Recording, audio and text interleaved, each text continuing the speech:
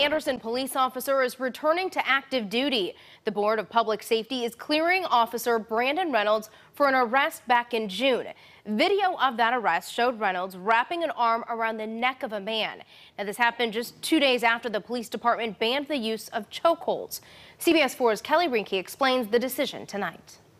2 Anderson police officers were placed on leave after this incident in June. Part of an internal investigation by the department looked into whether Officer Brandon Reynolds used a chokehold on 21-year-old Spencer Nice. Anderson's police chief eventually recommended the firing of Officer Reynolds. Then this week, the Board of Public Safety cleared Reynolds of disciplinary charges. I'm glad that he's back.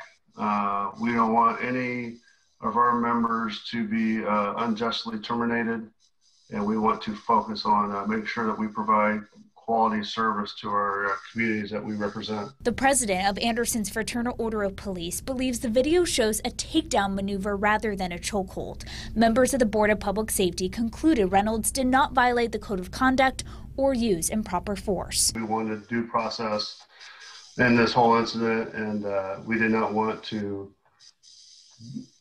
express our differences via media. Chief Jake Brown declined our request for an interview today, but he made a public comment in June. We have other resources and tools to our disposal, whether it be OC spray, tasers, of course, depending on what's going on. Again, I want to preface there's a lot of variables on a broad hypothetical. Tonight, FOP believes the members made the right decision. That they took this serious and came out with the correct conclusion of what happened. In Anderson, I'm Kelly Rinke, CBS 4 News. Spencer Nice still faces a charge of resisting law enforcement in connection with this incident.